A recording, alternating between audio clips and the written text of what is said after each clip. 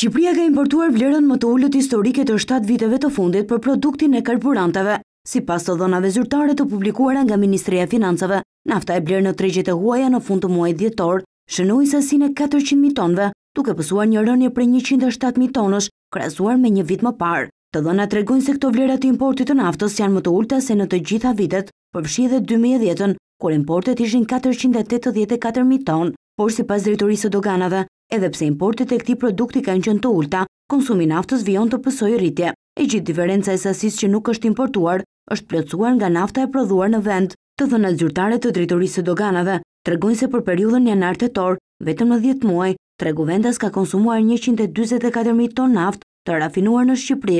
Të ndryshe, 1 në 4 litra karburant është prodhuar në vend. Rritja e prodhimit vendas, krahasuar me vitin 2016, është 1800% më shumë. Por pavarësisht këtij fakti, çmimi i naftës në treg nuk ka pësuar ulje. Pikat e shitjes nuk i njoftojnë konsumatorët nëse nafta është e importit apo prodhimi vendit, dhe në shumicën ndërmuese të rasteve i shesin të dy produktet me të njëjtin çmim, edhe pse janë të cilësive të ndryshme.